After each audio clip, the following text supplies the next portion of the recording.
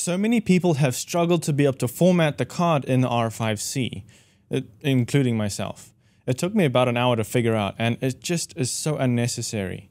So let me show you how to be able to format this, whether it's in photo mode or video mode, because it can be a little annoying and complicated, which it shouldn't be. So let's go ahead on video mode first. So from the home screen here, we're going to press the menu button, and we're going to scroll over to the third page, and then you can see right here there's Initialize Media. So go ahead and click that. Right now I've got the CFast card in here. You can also format your SD card, but let's go CFast card, initialize, and I'm going to do OK.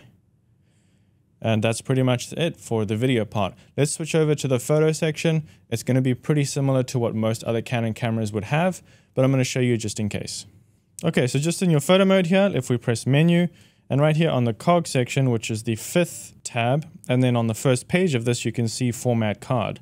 And just like any other, we're going to go ahead and format it, press OK, give it a second, and it's going to go ahead and format.